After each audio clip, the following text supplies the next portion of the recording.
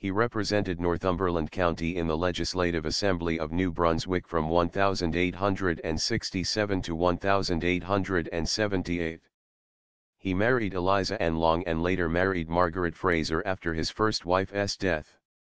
He was first elected to the legislature in an 1867 by-election held after John Mercer Johnson was elected to the Canadian House of Commons.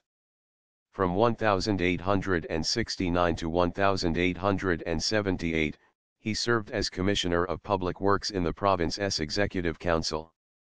He was heavily criticized later in his political career for accepting compensation in return for directing railway contracts to specific contractors.